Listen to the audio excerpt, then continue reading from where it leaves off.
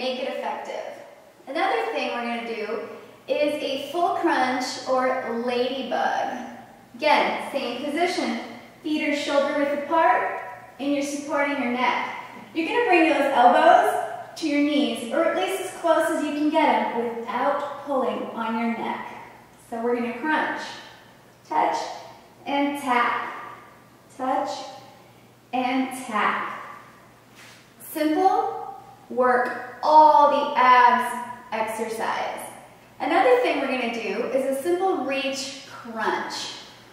You're going to start with your legs straight up in the air, hands straight up as well. You want to come straight up and down. You don't want to come forward and put added strain on your neck.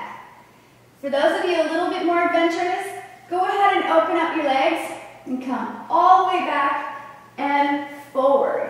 Ladies, this is a great stretch and a great exercise to work multiple muscles.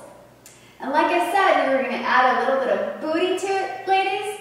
Simple enough, we're already on the mat. We're going to bring those legs shoulder width apart.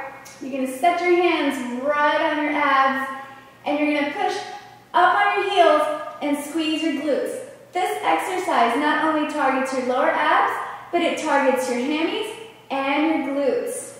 You're going to come down and up. These exercises are exercises you can do just about anywhere to target your midsection, your hammies, and your glutes.